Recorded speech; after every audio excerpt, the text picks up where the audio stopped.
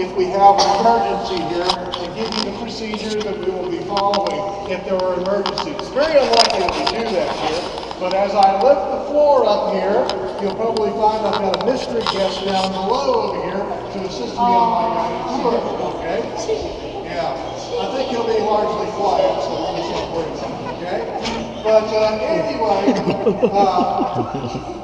if we have an emergency on our guided tour today, my colleague Joe, raise his hand over there, Joe will be leading the group back down the stairwell that many of you came out here today. And as we go back down to the ground floor lobby, we will exit out of the building, and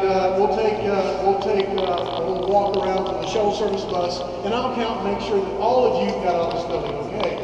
Now, if we can't take the stairs over there because of some obstruction, Joe will be leading the group to the notice door over here. I'll be following the group to make sure that all of you get out of the building okay. During the guided tour, we want you to stay between the wall behind you and the green stripe in front of me. Don't pass those lines. Don't climb the ladders or the stairs over here. That's off limits for you. Okay? And if you see a button, don't push it. If you see a cord, don't pull it. Okay? If you need to go back down to the ground floor lobby to use the restrooms and the facilities down there, you can take the stairs back down. Just be advised, when you get to the ground floor door, though, it's going to lock behind you, so you won't be able to come back up. If you need to use the elevator to get back down to the ground floor, ask my colleague Joe. We don't want you to go down there unattended by yourself, okay? So take all the pictures you want to, walk around within the room, and go on the other side if you want to as well.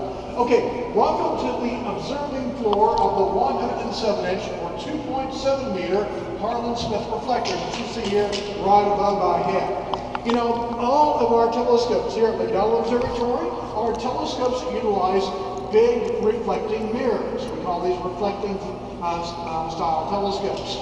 So unlike the small refractor that you see here in the white tube that I have my hand on, that smaller telescope, like your cameras, uses a lens to magnify the sky, but our telescopes are so large, in most cases, they are solely of a reflecting design. They use big mirrors to magnify and concentrate that light so astronomers can observe objects in the night sky. Now, when astronomers are observing with a telescope like this, one thing they're not doing, they're not looking through it. They're not looking through an eyepiece like you see here attached to the small refractor. Instead, that light is delivered into some form of electronic imaging device, like the infrared spectrograph that's in this kind of bronze and silver boxes here attached to the back.